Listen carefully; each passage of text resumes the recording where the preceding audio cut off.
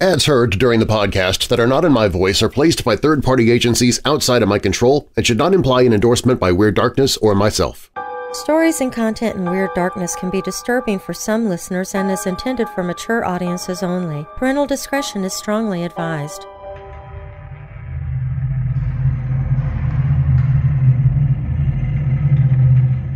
"Oh my God!" my friend Arnie Cunningham cried out suddenly. "What is it?" I asked. His eyes were bulging from behind the steel-rimmed glasses. He'd plastered one hand over his face so that his palm was partially cupping his mouth, and his neck could have been on ball bearings the way he was craning back over his shoulder. "Stop the car, Dennis! Go back!" "What are you— Go back! I want to look at her again!" Suddenly I understood. "Aw, man, forget it," I said. "If you mean that thing we just passed, go back!" He was almost screaming. I went back, thinking that it was maybe one of Arnie's subtle little jokes. But it wasn't. He was gone, lock, stock, and barrel. Arnie had fallen in love. She was a bad joke, and what Arnie saw in her that day I'll never know. The left side of her windshield was a snarled spiderweb of cracks.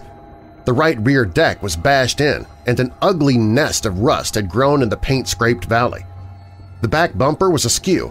The trunk lid was ajar, and upholstery was bleeding out through several long tears in the seat covers, both front and back. It looked as if someone had worked on the upholstery with a knife. One tire was flat, the others were bald enough to show the canvas cording. Worst of all, there was a dark puddle of oil under the engine block. Arnie had fallen in love with a 1958 Plymouth Fury. From the novel Christine by Stephen King. I'm Darren Marlar, and this is Weird Darkness.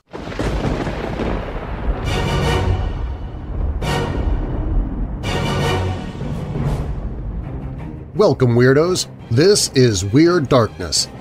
Here you'll find stories of the paranormal, supernatural, legends, lore, crime, conspiracy, mysterious, macabre, unsolved, and unexplained. Coming up in this episode, is it possible that the human soul has actual weight? One doctor tried to prove exactly that. 50 years before Roswell was the reported crash of a flying saucer in Aurora, Texas, and it remains as much a mystery today as it was then. What would cause a father to have his daughter arrested for a non-violent crime? We'll make our way back to September of 1880 for a story of forgery, murder, and suicide.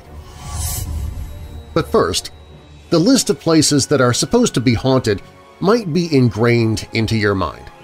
We have abandoned areas, scary old buildings, and any place that holds to it close some memories of a tragic, tumultuous past. Ghostly phenomena certainly run the full range of the weird, and it is all largely certainly unsolved in many respects. We can only guess at what's going on beyond cases of hauntings and frightening apparitions. Yet can some things be haunted that we don't traditionally think of as being such? Does this include vehicles as well? Can cars also become spectral anomalies that haunt and spook those who would encounter them? We begin there. Now, bolt your doors, lock your windows, turn off your lights, and come with me into the Weird Darkness.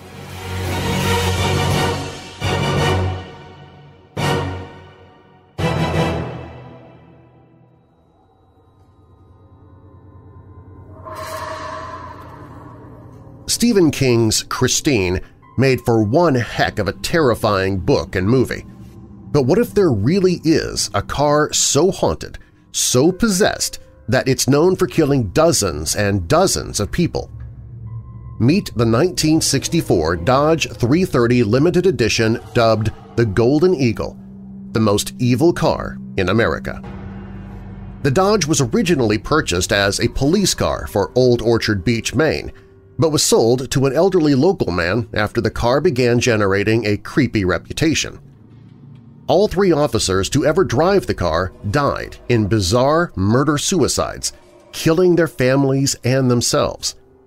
The car later became the everyday driver for current owner Wendy Allen's family, but this proved to be problematic, as the car would randomly fling open its doors while going down the highway.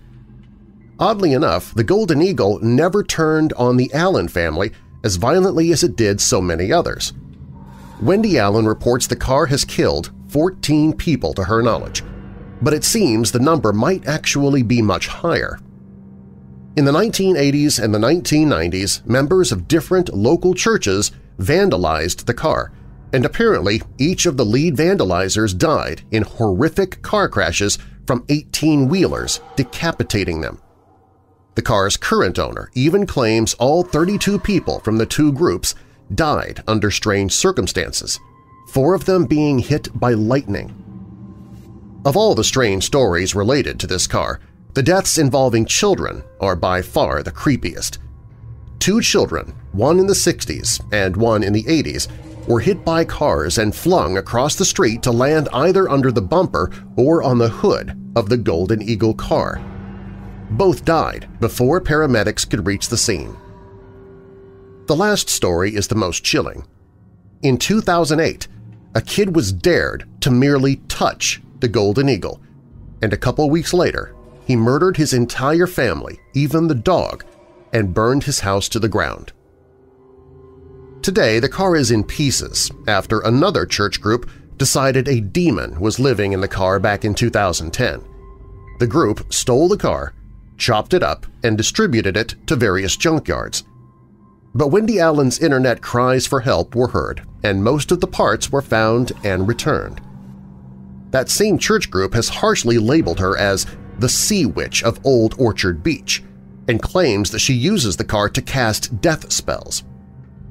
Allen takes offense to people labeling her and the car as dark and demonic.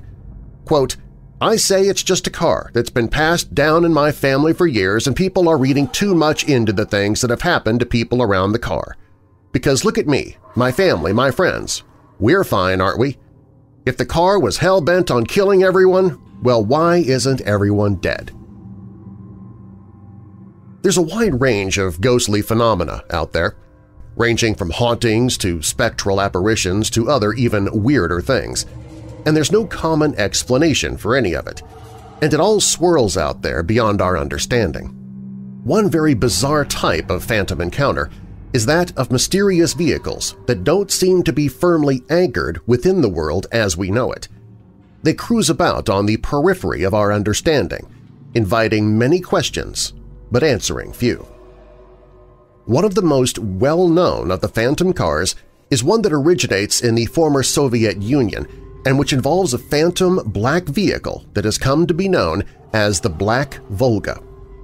Tales of this spectral vehicle go back to the 60s and 70s, when an intimidating jet-black Volga limousine with white rims, tinted windows, curtains, horse on its rearview mirrors, and often described as completely spotless or with the ability to accelerate way faster than a normal car, was said to roam about all over the Soviet Union and in some cases even Belarus, Ukraine, Poland, and Mongolia, terrorizing locals wherever it went.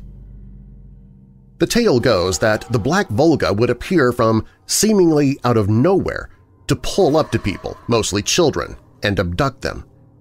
Anyone who tried to interfere in this dark business or to even come too close was said to either drop dead on the spot or within 24 hours of the encounter, making the mysterious vehicle a sight that instilled great fear in anyone who laid eyes upon it. In some stories, the car is said to be completely impervious to damage as well.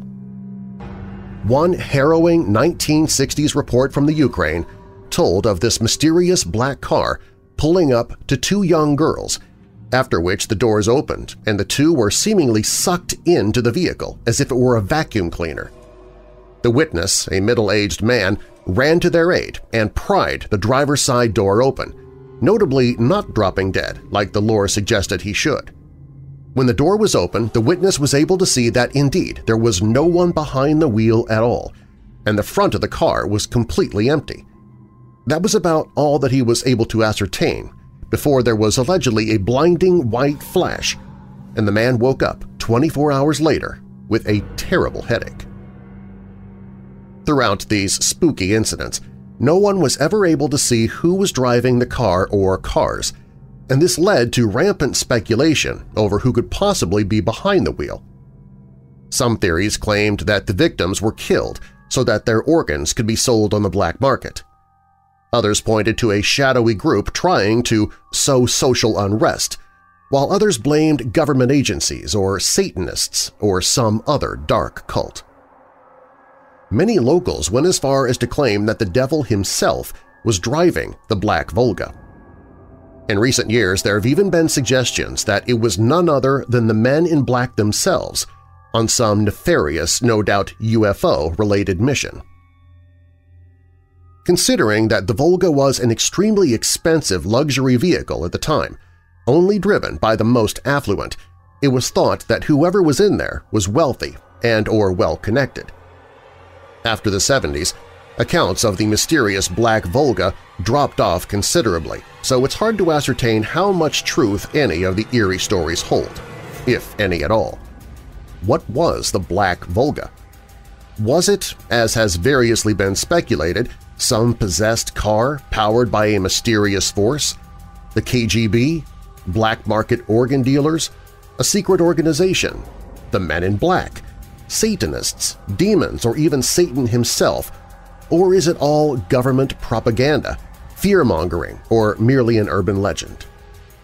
No one really knows. But the tale has sown terror throughout the area. A more modern version of the Black Volga from the same region involves a black BMW or Mercedes, often described with horns coming out from where the rear-view mirrors should be. The car is driven by a mysterious man who will ask for the time, only to kill the person when they approach or whisk them off to who knows where. Moving over to the United Kingdom, we have tales of an enigmatic phantom car from the villages of Athleague and Mount Talbot in Ireland. In the 1920s, there was frequently reported a spectral motor car that went far faster than anything available at the time and which could phase through whatever got in its way. One article from January 2, 1927 said of the mysterious vehicle, "Witnesses in the locality state that on many occasions about midnight a mysterious vehicle, somewhat like a high-powered motor car ablaze with light, dashes noiselessly through the roads. There is apparently no driver, but seated in the car are a number of white-robed figures. Walls, ditches, fields, and plantations present no obstacle to the car. The superstitiously inclined connect the visitation with a tragic occurrence in a neighboring estate, when, during the recent troubles, a landlord and his wife were driving from their homes and died of fright. Local inhabitants are afraid to leave their homes after nightfall." In later years, we have reports from the 1950s of a ghostly car said to terrorize a stretch of desolate road in Kent County in southeast England. The car was usually described as black and of a very old-fashioned make and model, but was said to have the speed, handling, and capabilities of something far more advanced. While a driver was usually not seen to be present in the vehicle, which seemed to be driving itself, there are other reports of a fog-like wraith said to be the driver. One report from October of 1950 said of such an account, "Driving through Hildenborough at 7 a.m. on Sunday, a motorist observed another car parked by the roadside in a deserted spot. He saw the shadow of a man outlined against the mist in the driving seat. He got out of his own car and shook the other car violently, but the huddled figure did not move. Tunbridge police were told, but on investigation they could not find a car on that particular stretch of road, and now take the very material view that the silent driver was waiting for the mist to rise before proceeding." In other countries we come to Australia, which also has its report of phantom vehicles, especially in an area near a town known as Kania. Here there is said to be a spectral car that tears along the roads at great speed, only to vanish into thin air without warning. One incident in 2012 allegedly happened to 3 MotoGP race car drivers heading from an event at Phillip Island, Victoria, back to their hometown in Adelaide, South Australia, a journey of about 560 miles, meaning they would drive all night in shifts. At the time of their incident, one of the drivers was asleep in the back while the other 2 were awake in the front. It was about 4:30 a.m. and they were between the towns of Nil and Geneva, and the witnesses would explain, "I'd only seen a handful of cars between Horsham and Nil, so I was surprised when I saw a car way off in the distance behind us. It was catching up to us, too. I was surprised at the speed this car was catching up. I was already going over the speed limit by 30 kilometers per hour. I estimated it going probably 160 kilometers per hour. Nathan suggested it might be the police, so I dropped back to 100 kilometers per hour. Kind of futile, I know, but at least we'd know if it was a copper. Eventually the car caught us up, but just sat behind us. There was no streetlights, being country Australia, so neither me nor Nathan could accurately identify the car. But I did notice the headlights on the car were very old, like what you'd find on a Model T Ford or Brum, if you've ever watched that TV show. They were round and fairly dim. By this stage, we'd worked out it wasn't a cop. But why wasn't it trying to overtake us? It was a single lane each side, two-way road, so there was plenty of room to pass.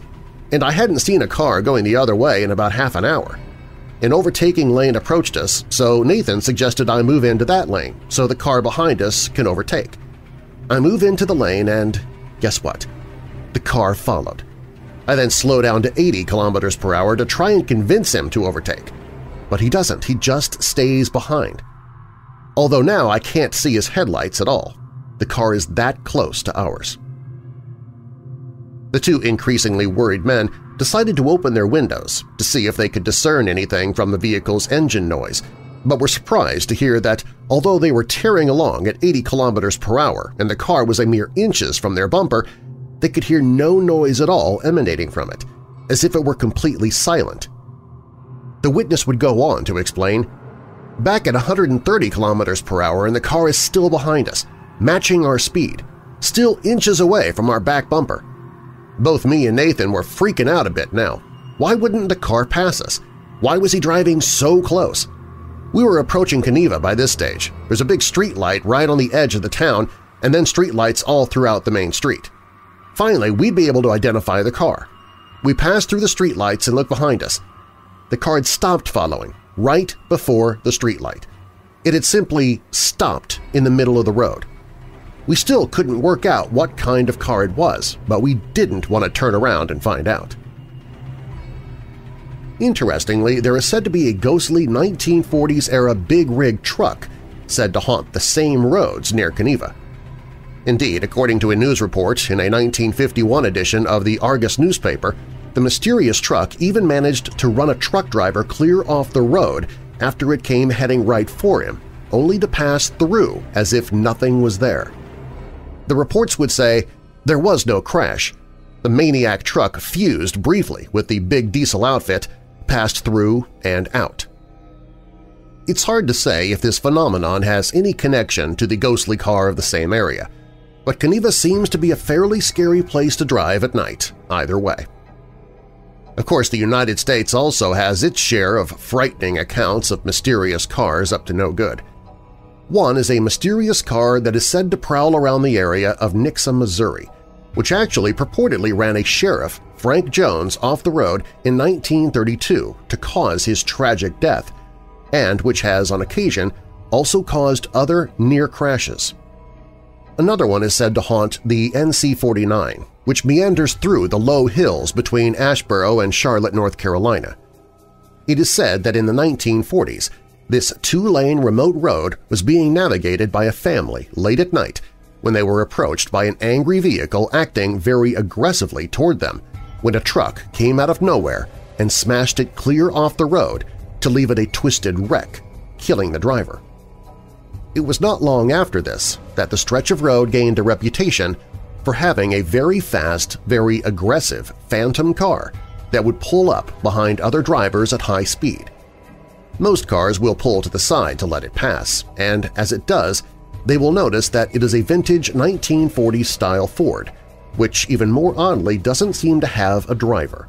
This Ford will swerve and veer around to completely freak out other drivers, before dissipating into thin air as if it were never there at all, leaving one to wonder if this is the phantom remnant of that long-ago crash. A very weird account comes from Kailua, Hawaii in 1982 and was posted on the site Castle of Spirits. The witness claims that at the time she had been out with her visiting cousin just cruising around the area along a stretch of lonely beachfront road at Laniakea. There were no other cars out at the time, but at some point while driving along this road, they looked back and the witness would say, "Behind us loomed a huge, black, very shiny car. I can only say it was completely out of place and had so suddenly appeared that we were both shocked into silence. We turned from the rearview mirror and looked at each other, not saying anything, but both with our eyes wide and the unspoken question between us. That took all of a second. Then we both turned our heads to look out the window and the car was gone. There was no way that car could have gone anywhere. There were no cutoffs or turns or even driveways the car could have ducked into, just one long, narrow road. Even if there had been a place for the car to go into, it wouldn't have had time. This all happened in a second. I honestly don't remember what we did or said next. We just got out of Laniakea as quickly as possible. When I think back on it now, I can't remember having seen any driver of the mysterious black car." More recently still are two accounts given on the site Your Ghost Stories. The first comes from August of 2006 and supposedly takes place in Sunland, California. The witness says that he and a friend had been driving along the isolated Big Tujunga Canyon Road when they had a very bizarre encounter. At one point, the witness says that they stopped by his friend's house to pick some things up, and as he waited outside in the car, there would be some weird happenings indeed. When he noticed the indistinct shape of a car speeding down a sharp turn in the road with no headlights on. The witness would say of what happened next thus: "It is a notorious highway for being treacherous for careless drivers, even during daylight hours. No one can possibly drive without headlights. Yet to my utter astonishment, I began to barely see the shape of a car coming down the road, around the bend in front of me, without any headlights or any lights of any kind at all. My first thoughts were that this person must be desperate to try and get out of the canyon like this. Maybe they had trouble with their car's lights but were still attempting to drive this impossible way. Perhaps they were hunched over the dashboard or something. I couldn't believe it, and I watched it drive right by my car. When it passed by directly parallel to my side of the car, I looked to see who was driving, and I saw that no one was in the car. It was moving very slowly and without any sounds of a motor or wheels, and like a silhouette practically see-through. It looked like an old and grayish-colored four-door sedan-type vehicle. I kept just staring at it in amazement and looked back to see if maybe it had rear brake lights. No, it did not have them either. Then it disappeared like all the other cars into the darkness of the highway." Also rather strange is a case from 2011 in the state of North Carolina. The witness in this case says he was driving home from work one afternoon on a beautiful sunny day. Although the road was smack in the middle of nowhere, in his words, it was such a clear day that he would not have had any sort of sinister or scary vibe from the road. However, all of this would change rather quickly. As he approached one of the few intersections along the route, he claims he saw an antique car coming up off of one of the farm roads, which he described as brown and from the 1930s. He passed the car and says he was admiring the restoration work that must have gone into it, with no feel of anything supernatural at this point. However, he would explain, "After about a quarter mile, perhaps a half mile, I looked in the mirror and was surprised to see that the car was no longer there. In most cases, and in most places, this would come as no surprise, but here, the middle of nowhere, there was no place the car could have gone. I came to a place where I could turn around and backtracked to see if the car had fallen into the deep ditch, really the only place it could go. I found nothing. In the ensuing years, I've seen the car on the same road several times, and every time I've seen it, it disappears. This is not to say I've actually seen the car vanish, but I'll be watching the car, my attention is called elsewhere, and when I look back, the car is gone, and there is no place it could have gone to. I've told several people, and nothing. I've looked for the car parked in a yard or open barn, and again, nothing. My wife, who does believe in ghosts, thinks I'm seeing a ghost car. I have no explanation. Up next, some supposedly haunted cars seem to have a mysterious ghostly history that has imbued and permeated them for years. And a recent widow discovers that she's not alone after all. These stories and more when Weird Darkness returns.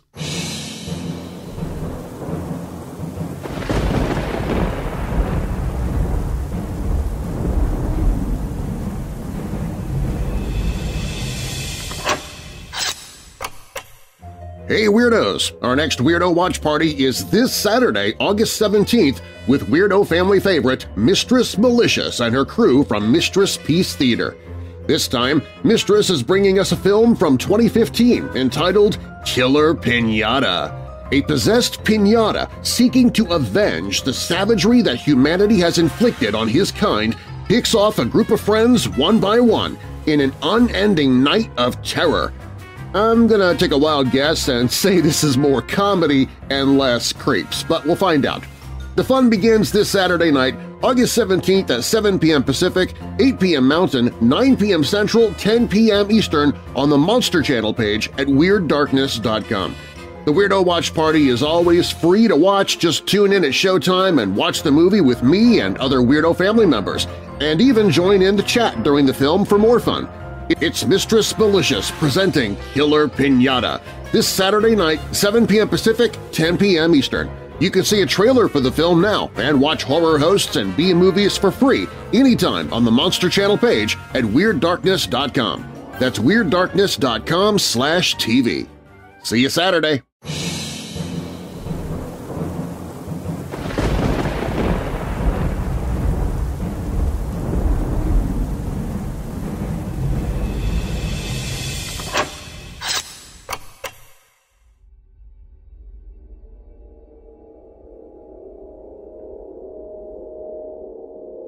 Some supposedly haunted cars seem to have a mysterious, ghostly history that has imbued and permeated them for years. From the Forum of Unsolved Mysteries comes an account from Halifax, Nova Scotia, where a young man found himself needing a new car right away in order to make his long commute every day after his own car broke down.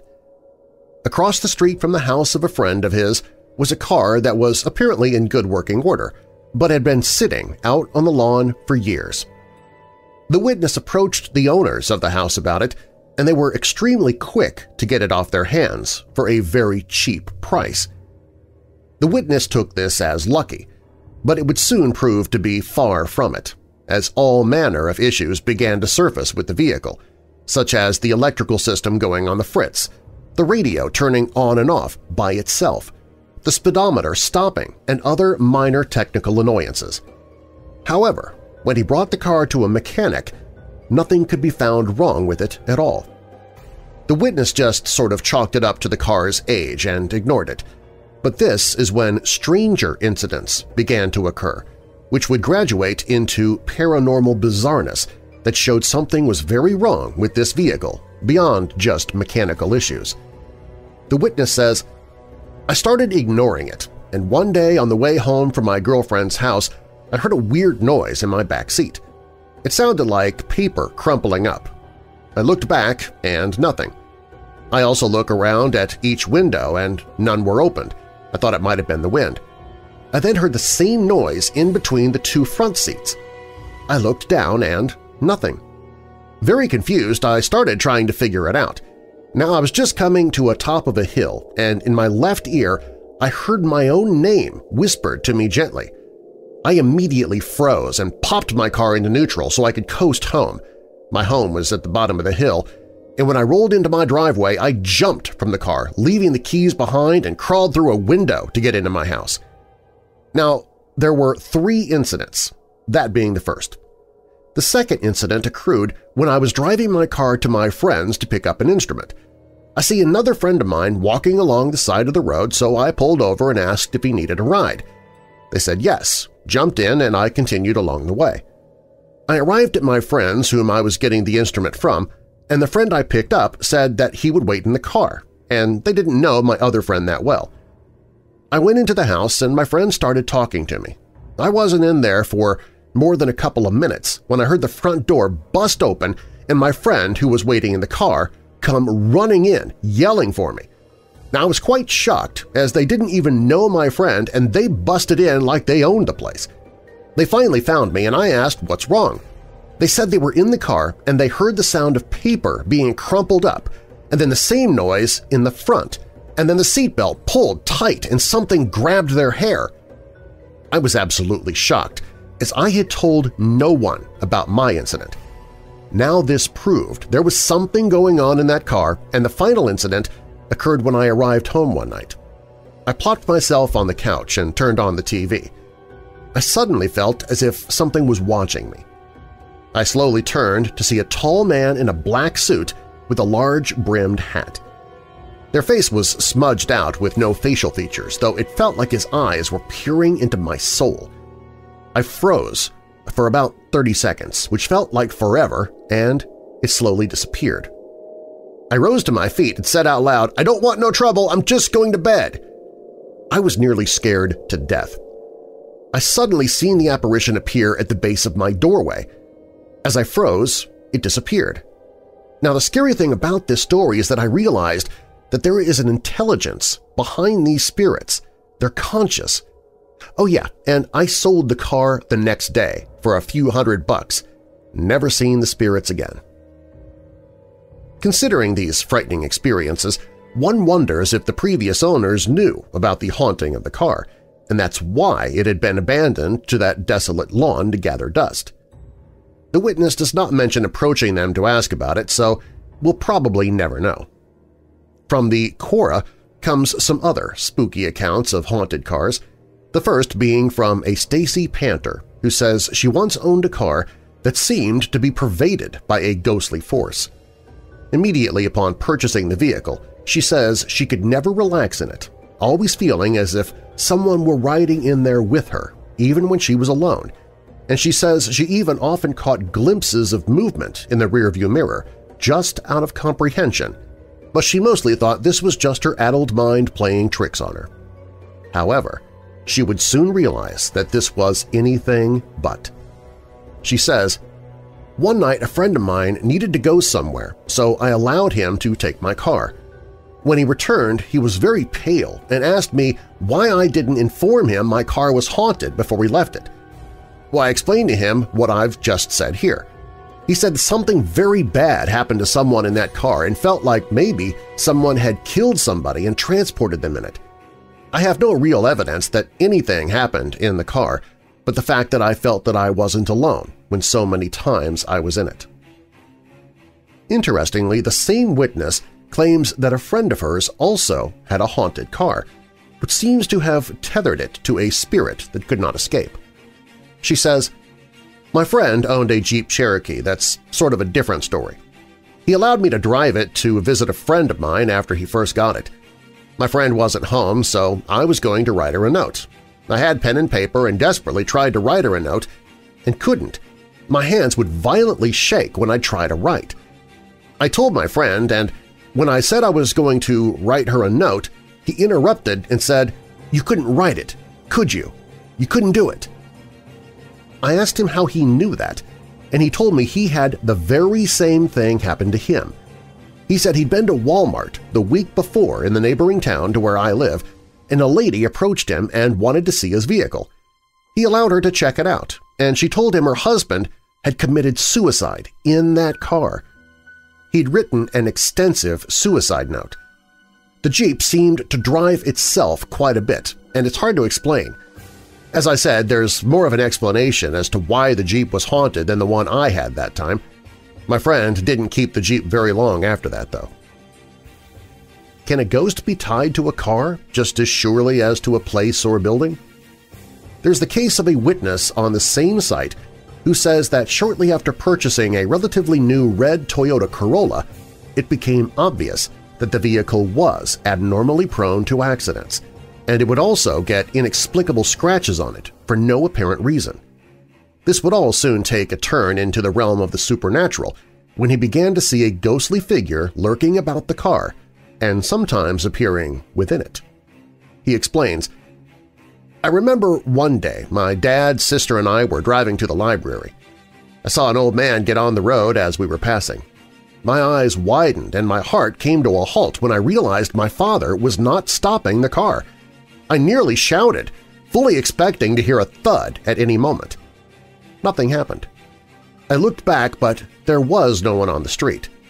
'Didn't you see that guy?' I asked my father and sister.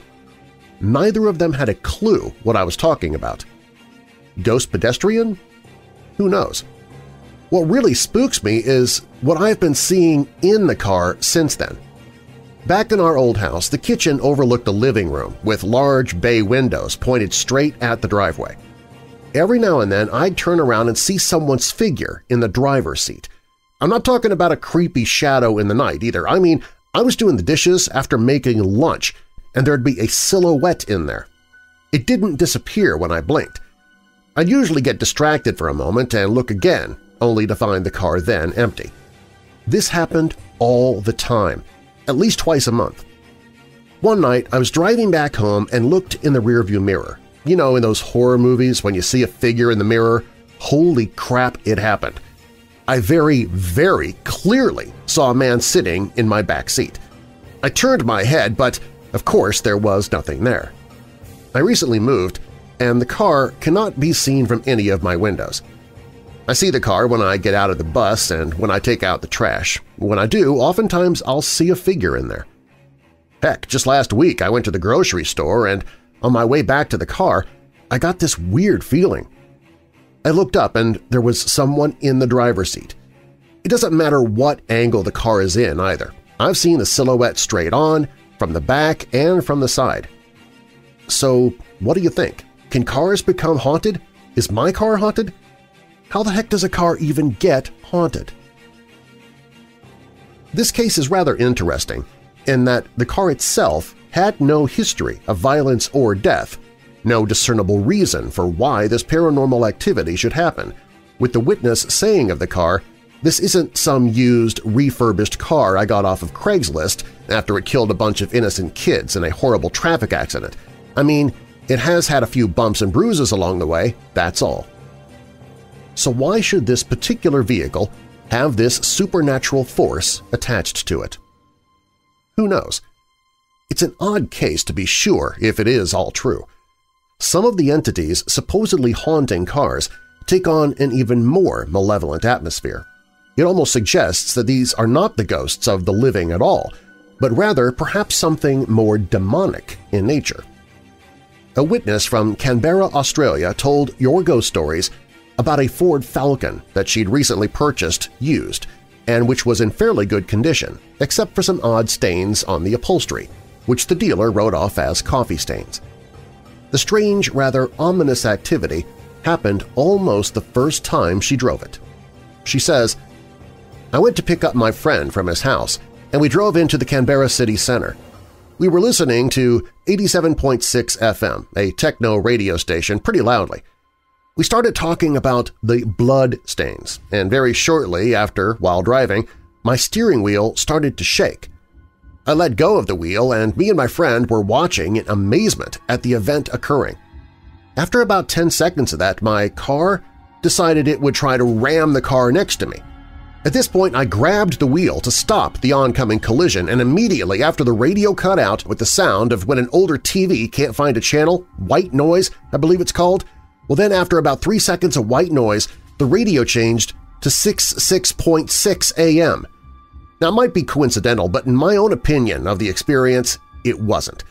Changing to AM radio is not just a simple change of the signal. You actually have to press a button for it. Me and my mother later found out when trying to get the car registered in Canberra that it was involved in a crash and written off. I know God was watching over me at this time, so I changed my bad ways. or he was protecting me from the bad spirit in the car because after this experience the car did not pass inspection, as it was rusted. We checked the car, engine, etc. before buying, and there were no signs of rust.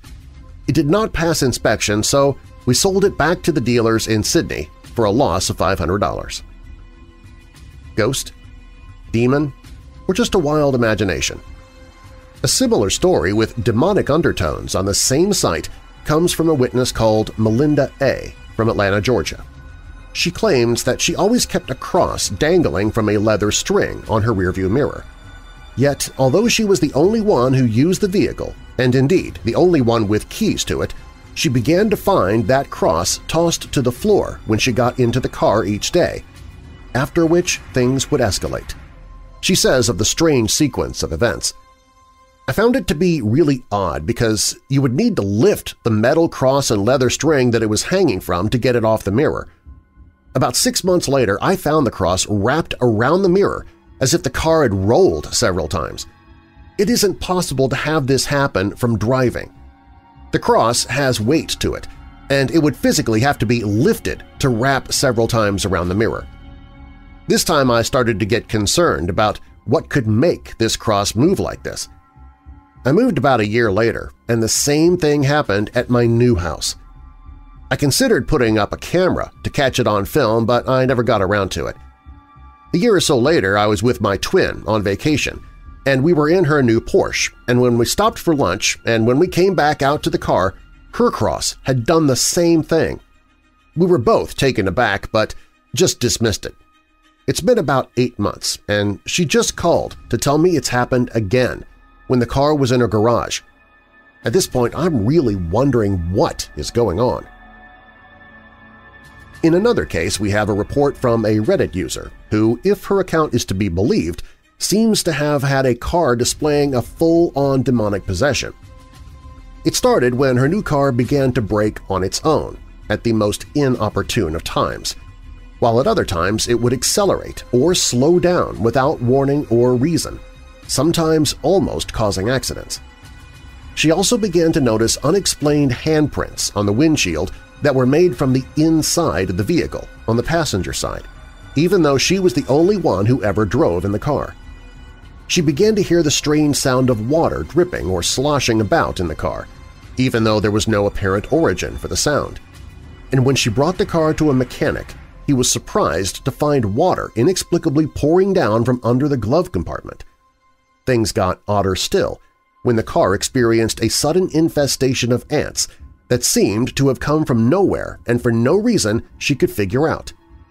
Ants were apparently everywhere, no matter what she did to get rid of them, and despite the fact that she never ate in the car and kept it very clean, and this caused her to confide in a friend about what was happening.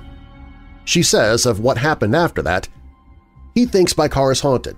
With all the handprints, the sudden automatic braking system, the water and the insects, he even brought up a dream I told him about a year ago, which I regret telling him now because he's so sure that a ghost is in my car. The dream is about me and a friend who's a girl, who I know now as my new classmate whom I met at January and now I'm giving her a ride home, driving home. I asked my friend who's sitting beside me in the car where we should go next, and she tells me that we could hang out at her apartment. A little girl behind us suddenly spoke up and I looked at her. I saw her eyes turn dark as night as she grinned at me. "I wouldn't do that if I were you." She said it in a playful voice, and I glared at her before snapping. "And why not?" The demon girl just leaned her head on my friend's shoulder and told me, "Because a demon is obsessed with you, and if you're not home in a couple of days, he'll be mad." That's when I woke up. I only got my car last January as an early gift, and I only met my friend last February. The dream happened last year, September. I'm just looking for a good explanation for all this because I drive home alone now after my internship ends by 11 p.m., and I seriously don't want to imagine a ghost or whatever invisible it is sitting beside me in the dark. Could this be demonic forces at work? What's going on here? Although we have looked at nothing but frightening cases so far, it seems that that's not always the case. Cars can be haunted by more benevolent forces as well. Take the account of a commenter on Quora who claims to have had a car, which he calls Bessie, imbued with a ghostly presence that seemed to want to help. The commenter explains, "When you hopped into this car, you felt at home, happy, at peace. We had Bessie for 12 years, and she was a station wagon who loved to travel. My father said he could feel her take over the steering if there was heavy traffic. She kept us safe, she avoided animals safely. Bessie was a perfect lady. She never leaked oil or lost her cool. You could push on the accelerator all you wanted. Bessie kept to the speed limit. The day she stopped and wouldn't move, turned out the boat trailer was loose on the back coupling. My father had time to fix the problem and save a highway disaster." Such cases seem to show that the phenomenon of ghostly hauntings seems to expand beyond just the usual suspects of dilapidated old buildings and locations entwined with a dark past. Such mysterious occurrences seem to be able to pop up in the most unlikely of places, including your own car.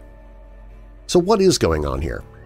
Is this ghostly or even demonic forces at work, or is it all just misunderstandings and overactive imaginations? The next time you're in your car, be sure to keep an eye on the rearview mirror and that unoccupied seat behind you. It might not be as unoccupied as you thought.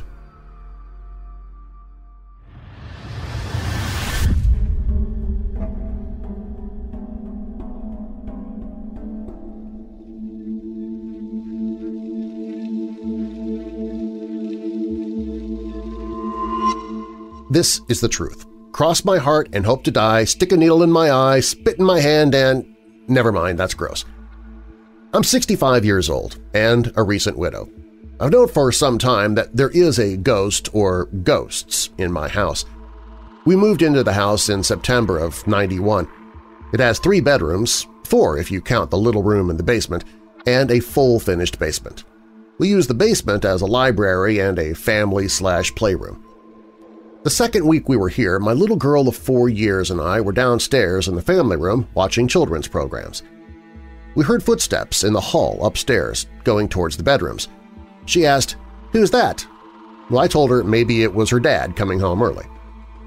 Easing my way up the switchback stairs and calling hello, I got no answer. I slipped through the hallway, checking the girls' rooms and finally the master bedroom. No one. And the front and back doors were locked. I told my daughter that it was the pipes cooling off, and she was okay with that. Our cat Squirt liked to stretch out in the hall in such a way that everyone had to step over him. He loved to reach up and grab at our feet as he flipped to his other side. One night at supper I watched him where he lay in the hall, facing away from me. Suddenly his ears perked up, and then he rolled to his back, pawing at feet that I couldn't see as they went over him. He seemed to be watching someone continue toward the kitchen. A couple of minutes later, he repeated this performance, flipping the other way, ears perked as he watched an invisible someone go back down the hall. My son chose the small windowless corner room in the basement for his bedroom. For once, we could have the total dark to sleep in. About 2 weeks after the first incident, he came up the steps looking just a little puzzled. I thought Squirt was in the library, but he vanished when I turned the light on. He further explained that he'd seen a small, dark something on the floor a couple of feet from his bedroom door in the dim light from the stairwell window. Once he saw a basketball-sized orb float through the patio door, around the living room furniture, and through the closed hall door. As he was on his way to the bathroom, he finally went through that door. No orb. He told me about it the next morning. "I think we're haunted," I said. My son and I were actually a bit pleased. No one else was. One time, while sitting at the kitchen table reading, I heard noises in the laundry room pantry, which is next to the kitchen. I turned enough to see into the room, and my older daughter was in there. I figured she was looking for something. After a bit, I asked her if she couldn't find what she was looking for. The only problem was she was at the other end of the house, in her room. No one was in the laundry room. And now that everyone's gone but myself and my 5 cats, we have an agreement, Ghost and I. No scaring the living daylights out of me and no burning sage in the house on my part. I may have to rethink that. My bed is queen-sized, plenty of room for me and one or two cats. The room is dimly lit by a small nightlight, so I don't have to turn on a light if I have to get up in the middle of the night. I have poor eyesight without my glasses, which I always put on the nightstand.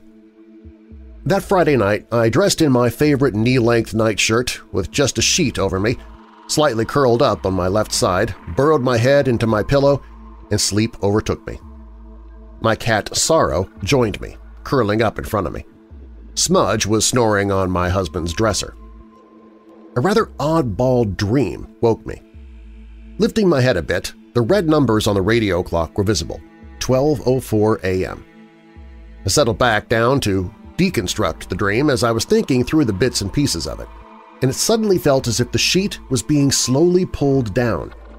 My legs were bare and I could feel the sheet slide ever so slightly.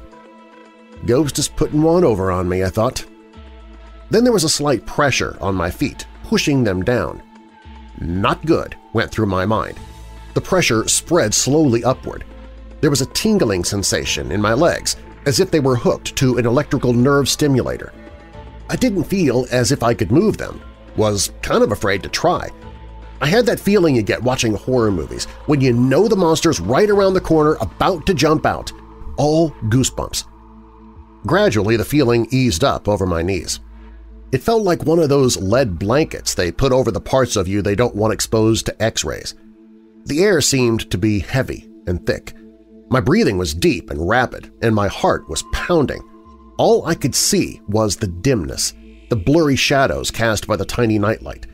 I could hear Smudge's small snores as he slept on. The pressure and tingling crept to my waist. Every muscle in my body had tensed without my willing it. I had the distinct impression that if I didn't do something, it would take my whole body. I couldn't move, so I did the next best thing. One deep breath. Quit it! My voice was hoarse, unrecognizable to me. Another deep breath. The sensations had stopped creeping, but the lead blanket and tingling feeling were still there, seemingly waiting for me to give in. A third deep breath. Quit it! Now! The sensation slowly crept back down and was gone. My muscles relaxed, and when I spoke to Sorrow, it was in my own voice. One little part of me wanted to pull the sheet over my head and wait for dawn. The bigger part of me slapped it, moved Sorrow, and got up to check the house with a quick stop at the bathroom. All was well. Except when I got back in bed, I checked the clock again. 2:24 a.m. I know it had read just past midnight when I woke from the dream because I remember thinking 6 more hours of sleep. And the whole thing only seemed to last a few minutes. As an after effect, my right shoulder, elbow, hip, knee, and ankle ached for 3 days, along with a headache in the right side of my head. Let's not meet like that again, Ghost. When Weird Darkness returns, 50 years before Roswell was the reported crash of a flying saucer in Aurora, Texas, and it remains as much a mystery today as it was then. Plus, what would cause a father to have his daughter arrested for a non-violent crime? We'll make our way back to September of 1880 for a story of forgery, murder, and suicide. But first, is it possible that the human soul has actual weight? One doctor tried to prove exactly that. That story is up next.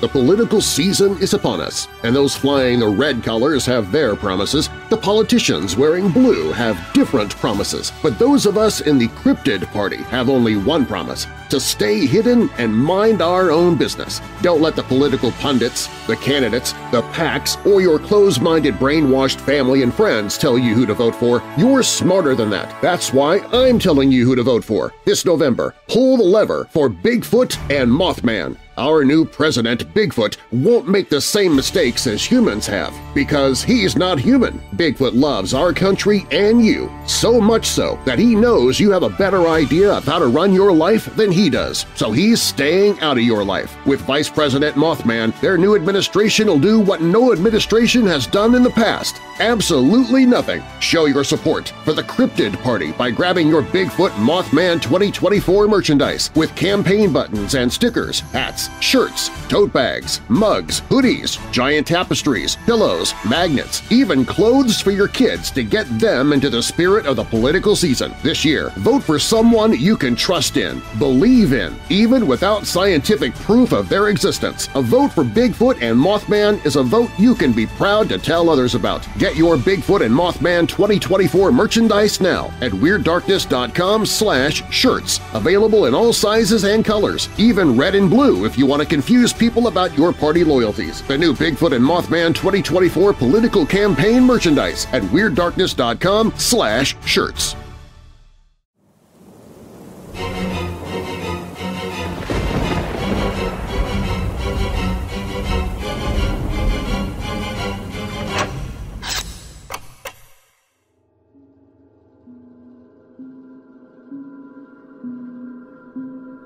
On April 10, 1901, an unusual experiment was conducted in Dorchester, Massachusetts.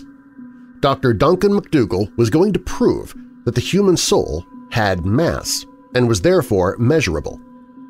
Dr. McDougall conducted this experiment on 6 dying patients who were placed on specially made Fairbanks weight scales just prior to their deaths.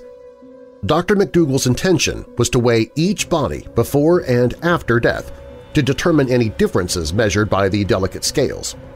The patients were selected based upon their imminent death. 2 patients were suffering from tuberculosis. 5 were men, 1 was a woman. In the company of 4 other doctors, Dr. McDougall carefully measured the weight of his first patient prior to his death. Once the patient died, an interesting event occurred.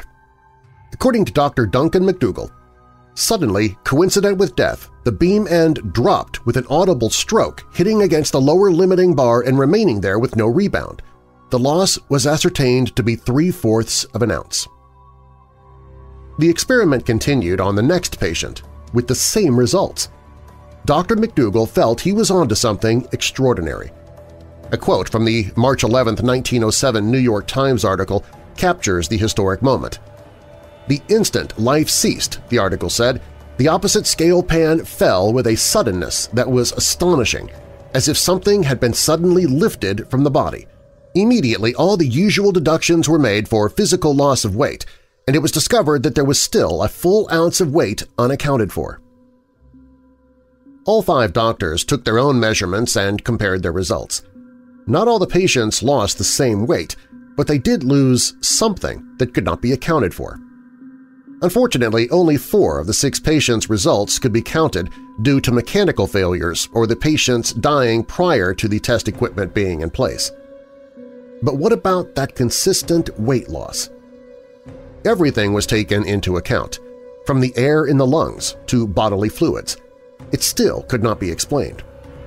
An interesting variation occurred on the 3rd patient, who maintained his same weight immediately upon death. But after 1 minute, he lost about an ounce of weight.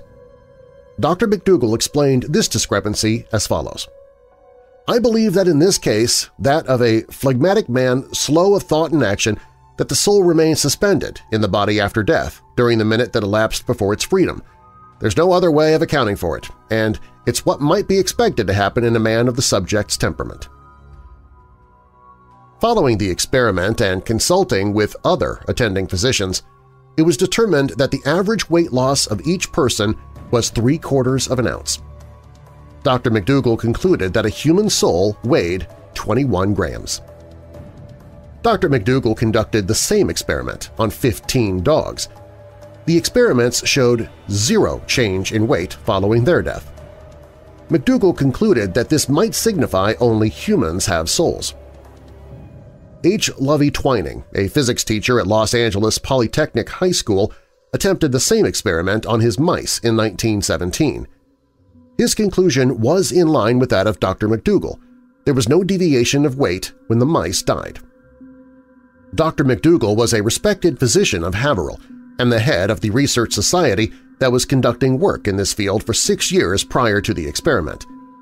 Although this experiment would be considered unethical in modern times, it's still a peculiarity that sparks a lot of criticism, ranging from the methodology used to various religious implications. Dr. McDougall admitted that more research needed to be done, but following these experiments, Dr. McDougall diverted his attention to obtaining the ability to photograph the soul as it left the human body. Unfortunately, following his soul weight experiments, Dr. McDougall failed to establish any further scientific breakthroughs. He passed away in 1920.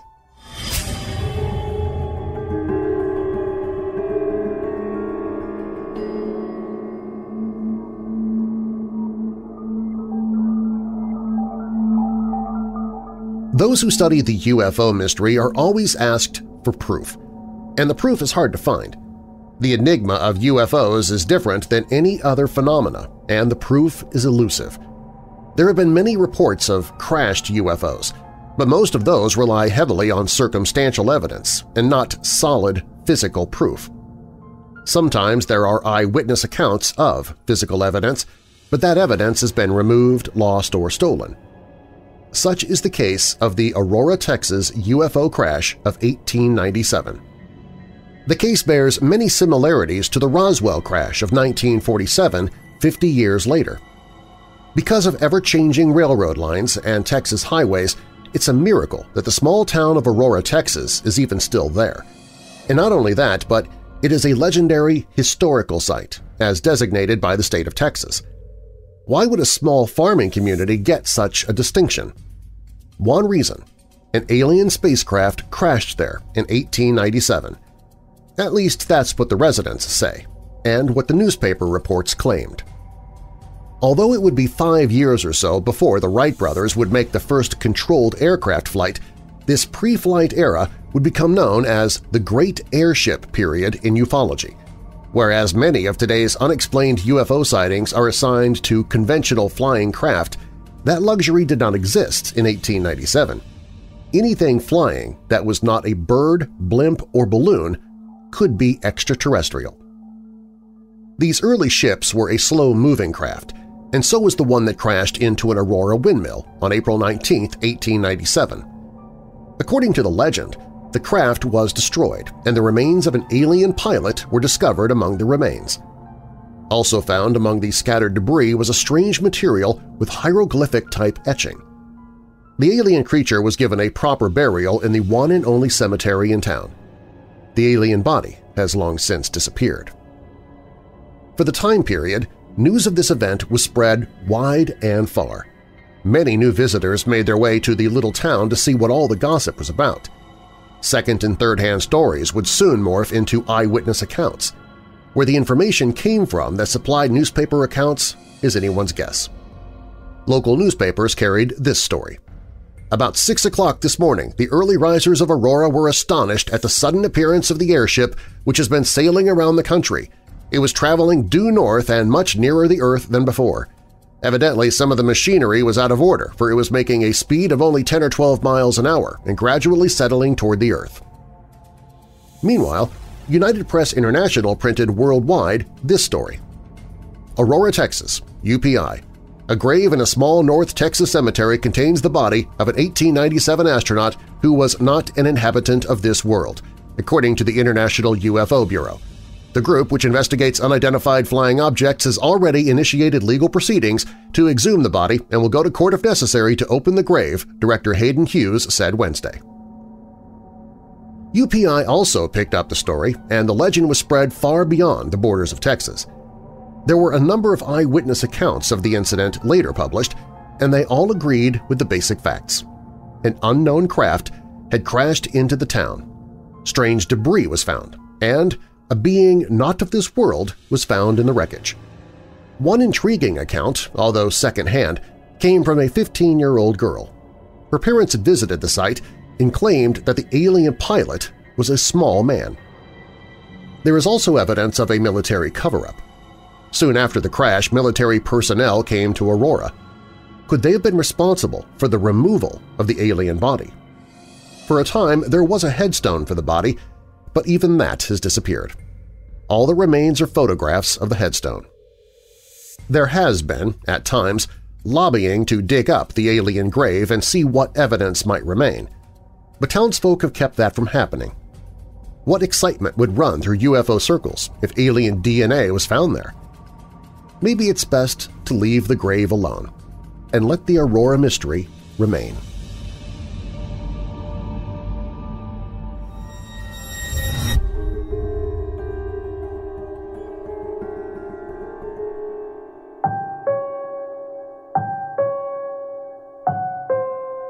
Ann C. Chapman went to the First National Bank of Warsaw, Indiana in September of 1880 to cash a check for $300. The cashier did not hesitate. The check was signed by her father, the director of the bank. During the course of business that day, her father came across the check and immediately pronounced the signature a forgery. He reported the crime and had his daughter arrested, refusing to bail her out of jail. Mr. Chapman was a wealthy man who kept a tight hold on his money. The Daily Inter-Ocean newspaper said he was as penurious as a man could be and not starved to death. Reportedly, Annie needed money because her father denied her the basic necessities of life. When friends of the family tried to persuade Chapman to release his daughter from jail, he refused, saying she would only elope if he let her go. After 3 days in jail, Annie Chapman broke down and confessed that G.L. Smith, an agent for the Singer Sewing Machine Company, had been the forger. Smith was a married man, and the nature of their relationship was unclear. Public sympathy was on Annie's side, and some believed he had forced her to cash the check under threat of death. G.L. Smith was arrested for forgery, but after 4 days he was released on bail. When he left jail, he vowed to have his revenge on Annie for squealing. Smith proved true to his word. On September 28th, he climbed the high board fence that surrounded the Warsaw jail and waited for Annie to enter the jail yard. When she entered the yard, Smith rushed her, revolver in hand, and shot her once in the heart and once in the head. As Annie Chapman collapsed, Smith raised the revolver to his own head and fired. Their bodies were found lying side by side, the blood and brains of both mingling in one common, sickening pool.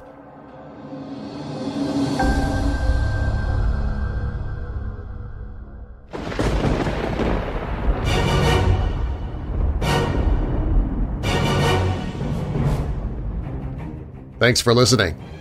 If you like the podcast and you haven't already subscribed, be sure to do so now so you don't miss future episodes. And also, please, tell someone else about the podcast.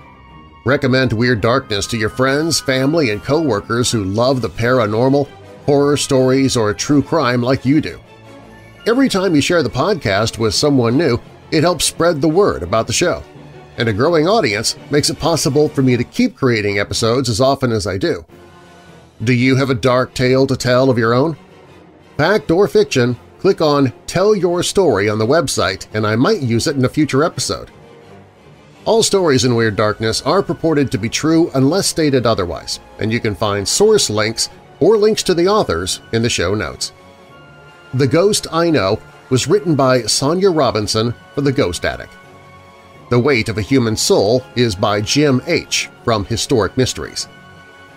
The 1897 UFO crash in Aurora, Texas was written by Billy Booth for LiveAbout.com. Forgery, Murder, and Suicide is from Robert Wilhelm for Murder by Gaslight.